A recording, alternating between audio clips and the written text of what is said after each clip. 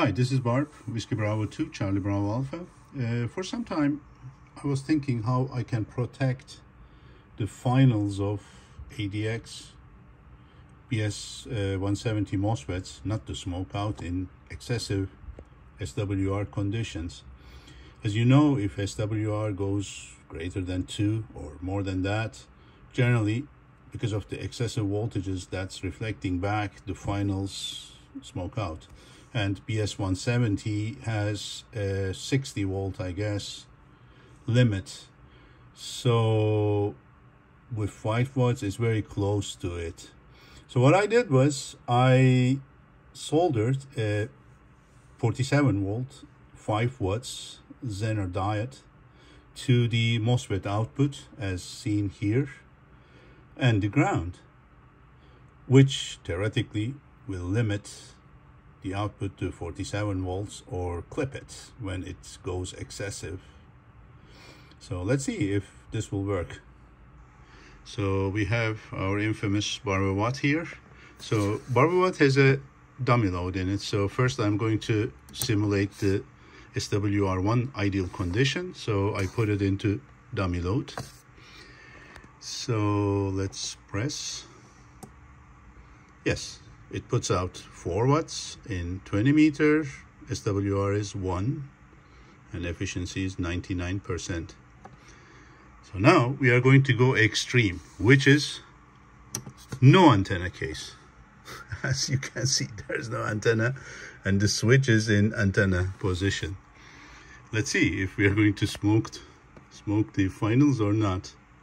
So okay, here we go.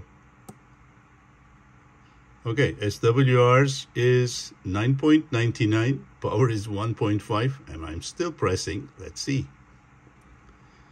Let's continue like 10 seconds or so. So, nothing. It didn't smoke. Let's see. Yep, it still works. Unbelievable. Okay.